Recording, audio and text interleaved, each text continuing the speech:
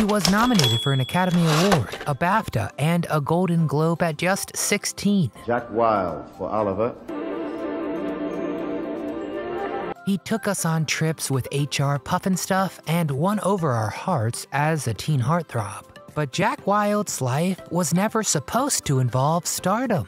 So was his life an unexpected fairy tale with a happily ever after? Well, I'm sad to say the truth is far more tragic. I'm your host, Nostalgic Nick, with all these unexpected triumphs and heartbreaking downfalls of the beloved Jack Wilde, including why we owe a thank you to Phil Collins. You don't owe us anything, but if you enjoyed the video, please give it a thumbs up. I'll do anything for you to subscribe to our channel so you never miss a video. Now, without further ado, let's revisit the sweet and sad life of Jack Wilde.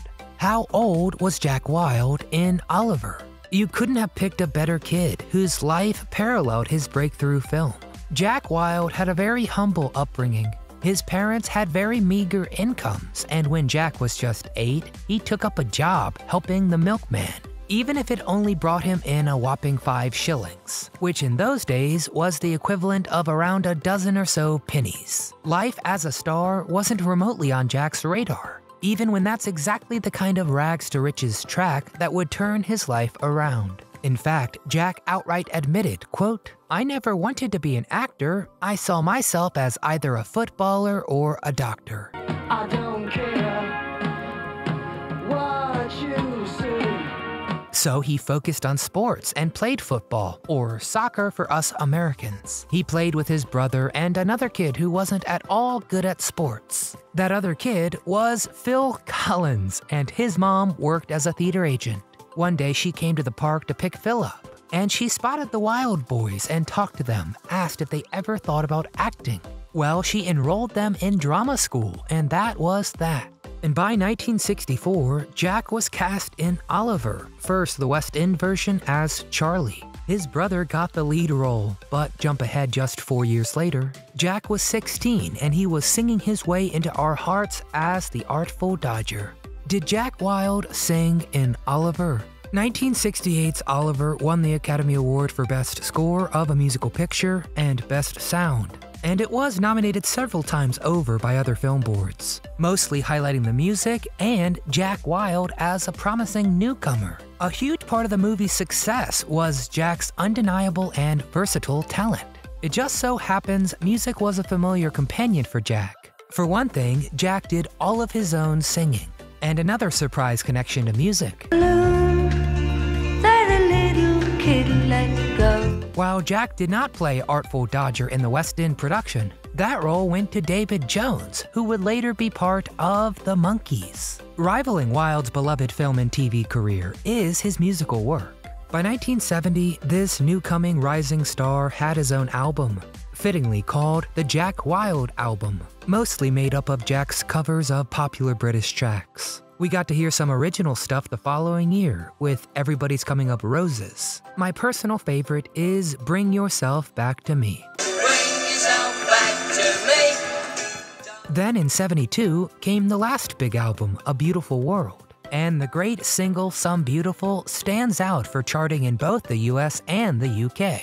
Were Mark Lester and Jack Wilde friends? Of course, one of the driving forces for Oliver is the friendship between our titular character and the most artful Dodger. Jack still became the apple of everyone's eyes, even when not playing the title role, as bringing Oliver to life was Mark Lester. We've seen enough drama to know full-grown adults can get pretty petty when they don't get the screen time they want. So what about these teens? Or, being fortunate enough to be able to play the part of the Artful Dodger. Well, actually, life ended up imitating art here, and both Jack and Mark were fast friends, just like their on-screen counterparts. And not long after Oliver, the two reunited for 1971's Melody. Though they each did their own things, their brotherhood was so strong and left such an impression that Mark would say decades later, quote, "Jack was like a brother to me during the making of the film and was always very protective." He added, quote,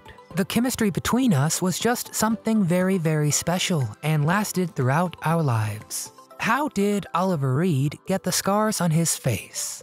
Not everything was smooth sailing, even working on the film that made Jack a household name.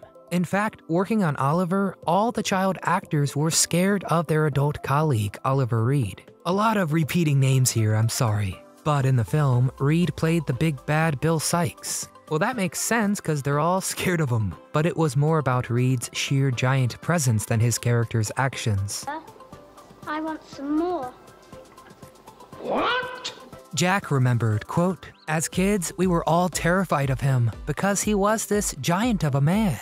And the only time we ever saw him was when he was in costume and made up for the part." As a talented and dedicated character actor, Reed kept his distance from the younger cast, hoping to maximize his imposing effects. The kids never got to know him as anything but a looming, imposing figure. Tragically, there was another issue weighing heavy on Reed's mind. Just a few years ago, he'd been hit at a bar when he got into an argument with some other patrons. He left with a dismissive comment, but when he went to the bathroom, the guys ambushed him, smacking him with broken bottles, and the result was 36 stitches. Reed was left with scars across his face that he thought surely meant the end of his acting career.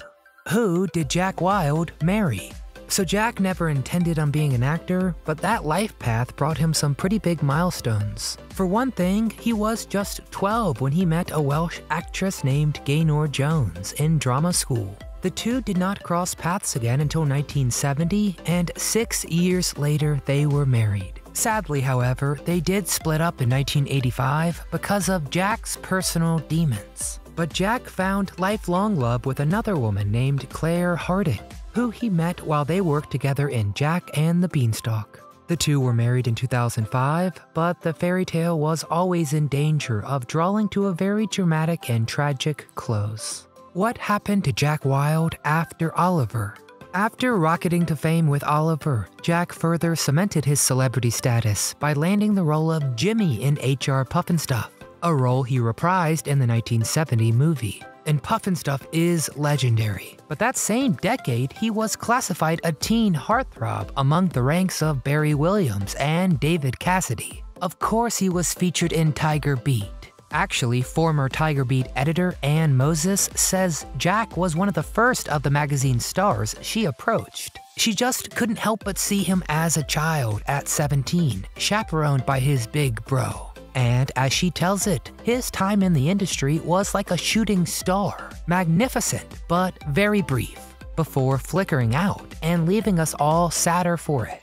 Jack did have one ongoing grievance. Even in his 20s, he was landing gigs playing young teens. He said, quote, "When I first entered in the show business, of course I didn't mind playing younger roles. However, it did bug me when I would be 21 being offered the role of a 13-year-old.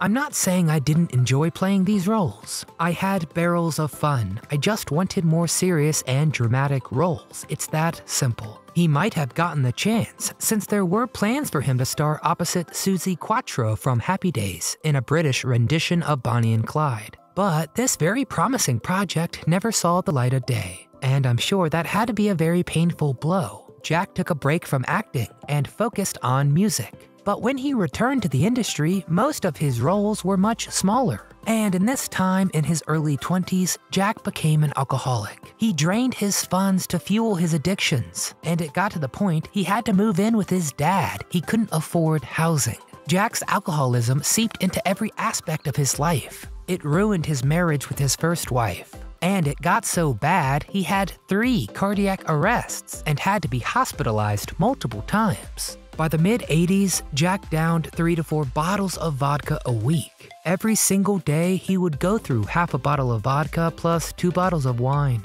And my head's even spinning thinking about that. Chronic alcoholism can lead to diabetes, and that's just what happened to Jack. For a blip of time, he was sober thanks to a drying out clinic run by musician Pete Townshend. But he drank a bottle of champagne in celebration and ended up at square one. It was only with the support from Alcoholics Victorious that Jack got permanently sober in 1989. For years, Jack and his second wife Claire worked tirelessly on his autobiography to tell the full scope of his very unique tale. But tragically, this would be a task Claire would have to finish alone. Although Jack accomplished his admirable task of getting sober, the damage to his health had already been done, and in 2000, Jack was diagnosed with oral cancer. Jack blames this on his drinking, but he doesn't want to blame his drinking on his child star history. The way he saw it, quote, "I believed I'd have been a heavy drinker in any case." And this may be true. His brother was also hospitalized for drinking too much. So Jack and Claire moved to a quiet village in Britain, and Jack underwent a bunch of procedures to battle his cancer, including chemotherapy and radiotherapy. For a brief time, the cancer went into remission, and it looked like Jack was in the clear. But then it came back in full force. To try to save Jack's life, he had his voice box and tongue surgically removed. Jack Wild, who charmed nations with his voice, was now left unable to speak, eat, or drink, and had to be fed through a tube in his stomach. That was how Jack spent his final days before passing away on March 1st, 2006 at the age of 53. His wife, Claire, survives him and was left with the imposing task of finishing his biography, combing through his personal archives, audio interviews, and written recollections. But she did finish the task, and his autobiography was released in 2016. The title is It's a Dodger's Life. Jack Wild really was exceptional. He never accounted for the legendary status he ended up earning, crossing paths with other triumphant and troubled souls, figuring out their place, while he figured out his. It was almost the perfect rags to riches story, but it turned tragic at the end. So tell us, do you remember Jack Wild from Oliver? Who was your favorite character from Oliver? Did you ever listen to any of Jack's music? And who grew up watching HR Pufnstuf? Get in the comments and tell me all things Jack Wild. Did I forget to mention a role? If you enjoyed our deep dive, please give this video a thumbs up to show support. Subscribe to the channel for more content like this, and tell us who we should cover next. Now, from all of us here at Do You Remember, I want to thank you for watching.